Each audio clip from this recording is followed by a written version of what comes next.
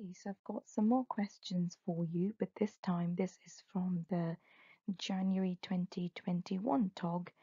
Again, these questions are for MRCOG Part 2 revision, as I feel that it's only by doing the questions you can consolidate your learning from the TOG articles. As I remember, when I was revising for my Part 2 exam, the TOG articles were the most difficult for me to recall things from, as it was something that there weren't many questions on at the time.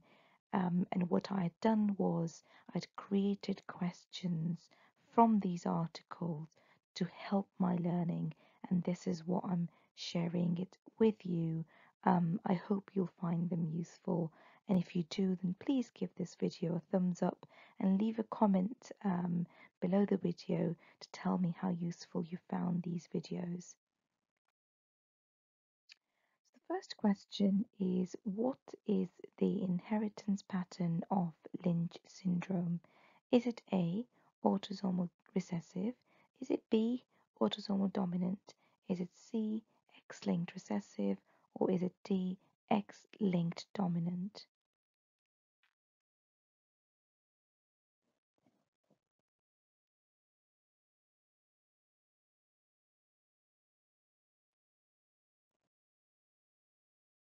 And the answer is autosomal dominant. Question number 2 is, what is the percentage of dermoid cysts that are bilateral? Is it 10 to 20%? Is it B, 50%? Is it C, 30%? Is it D, 1 to 2%? Or is it E, 2 to 4%? And the answer is 10 to 20%. Question number 3 is, what is the recurrence rate of dermoid cyst following cystectomy? Is it 10 to 20%? Is it 3 to 4%? Is it 30%? Is it 1 to 2% or 2 to 4%? And the answer is 3 to 4%. Question number 4. What percentage of endometriomas are bilateral? Is it 10 to 20%? Is it 50%? Is it 30%? Or is it 1 to 2% or 28%? And the answer is 28%. Question number 5. What is the percentage of endometriomas in women with endometriosis? Is it 10 to 20%, 50%, 17 to 44%, 1 to 2%, or 2 to 4%?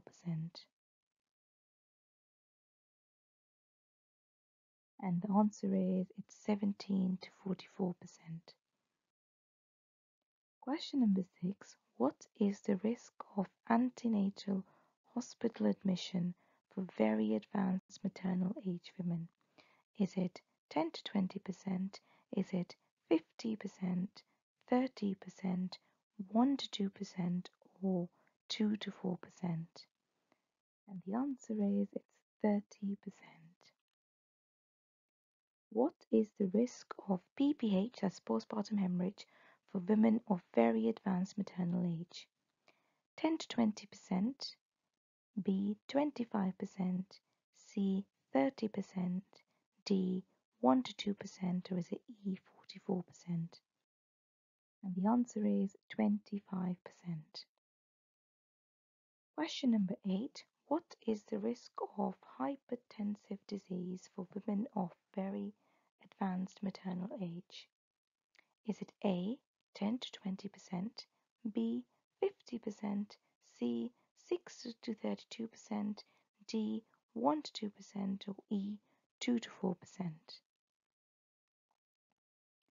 The answer is 6 to 32%. What is the increased risk of placenta previa in women of very advanced maternal age? Is it A 10 to 20%? Is it B, 2 times increased risk? Is it C, 3 times the risk? Is it D, 1 to 2%? Or E, 2 to 4%? And the answer is 3 times the risk.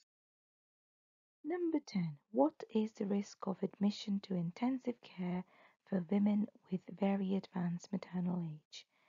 Is it A, 10 to 20%, B, 33.5 times, C, 30%, D, 1 to 2%, or E, 2 to 4%? The answer is 33.5 times. Number 11. So this brings us to halfway through the presentation. If you have stuck by so far, then please give my video a thumbs up and tell me in the comments as to how you've been liking these questions and how useful you found these videos. Question number 11. What is the absolute rate of stillbirth and perinatal death in women of very advanced maternal age?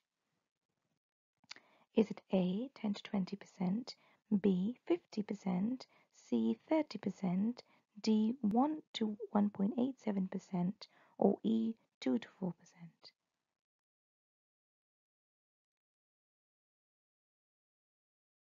And the answer is 1 to 1.8%.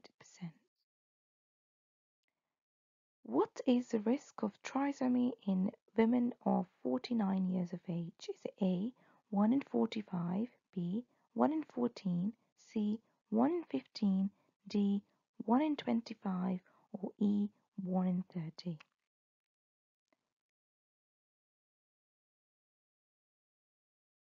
And the answer is 1 in 25. Number 13. If a woman stops smoking before what gestation, the risk is the same as that for non-smokers? A, 28 weeks, B, 20 weeks, C, 16 weeks, D, 24 weeks, or is it E, 8 weeks? The answer is 16 weeks. What is the normal level of CA125? Is it A, 70, B, 28, C, under 35, D, 20, or E, 40?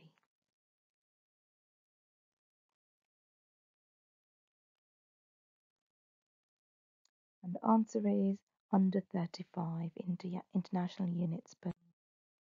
Number 15. What is the placental delayed villus maturation associated with?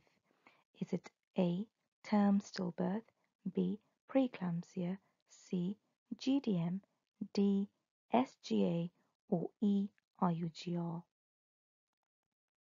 And the answer is term stillbirth. Number 16. What is the cumulative lifetime risk of colorectal cancer in MLH1 pathogenic variants? Is it A, 47%? Is it B, 50%? Is it C, 30%? D, 1 to 2%? Or E, 2 to 4%? And the answer is 47%.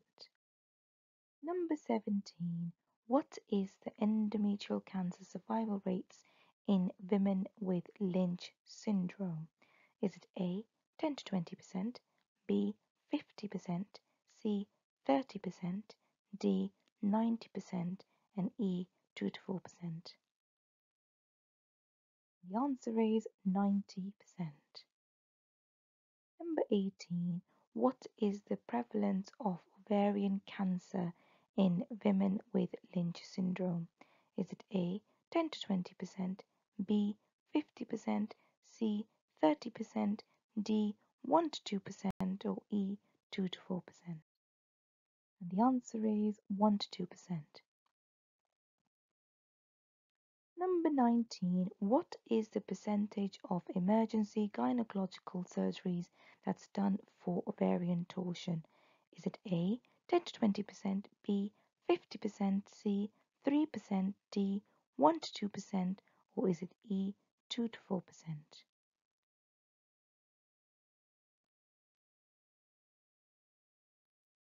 And the answer is 3%. Number 20 and the final question from this set of talk. What is the rate of recurrence of endometriomas in the treated ovary? Is it A, 10 to 20%? Is it B, 50%? Is it C, 81%? Is it D, 1 to 2%? Or is it E, 2 to 4%? And the answer is 81%. Well, thank you so much for following this series of questions. If you found these questions useful, then please leave a comment below and like the video and share it with your colleagues and friends who are thinking about doing the MRCOG Part 2 exam. I really hope that you found these questions useful. As I said, I've used these questions to revise for my exam, and I found these of tremendous help. And I'm hoping they'll do the same for you.